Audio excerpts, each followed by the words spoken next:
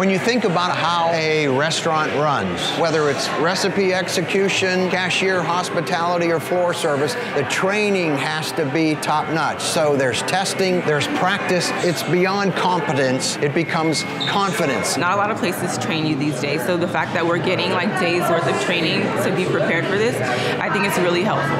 I wasn't expecting it. All right, enjoy. Remember to let them know that we have the water station behind them and then utensils and all that jazz too. Okay. Yeah. I mean, all the chefs are really helpful. They've been teaching me a lot. I messed up here and there just like anybody. I mean, we are still training, but I mean, they've been really cool. They've been teaching me, giving me pointers and tips on how to improve, and I've improved a lot, so I'm really glad. It's so important to all of us that we connect with all of our new team members and really are creating that sense of belonging. The thing that delights me more than anything is when they look you in the eye and they go, "This is the best job I've ever had."